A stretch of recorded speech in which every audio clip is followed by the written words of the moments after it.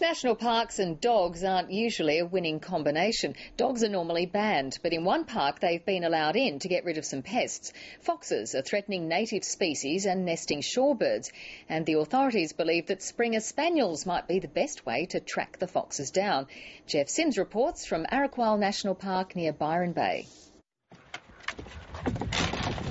Stay there. Don't move. Stay. Trained and ready for action. Yes. But they don't get far. First, a refresher course. We know what the enemy looks like. Dogs aren't normally allowed in national parks, but Gus and Katie have special permits. Where's a fox? Where's a fox? Where's a fox? In Arakwal National Park, the staff want more than show.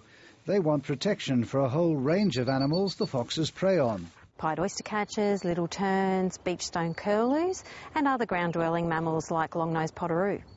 Dogs, two dogs, can do much better than random baiting.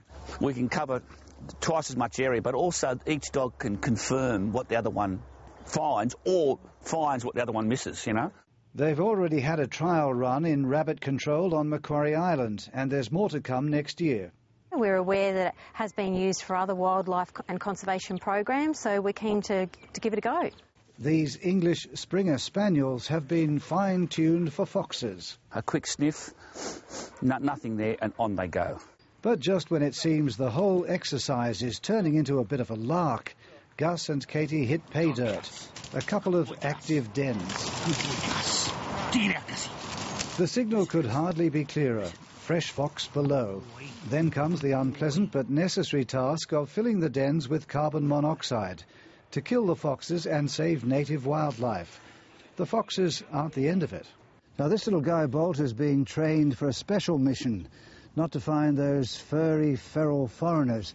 His mission is to find something with no hair. In fact, it's quite slimy. The cane toad. That's a little further down the track. No toad in the hole here.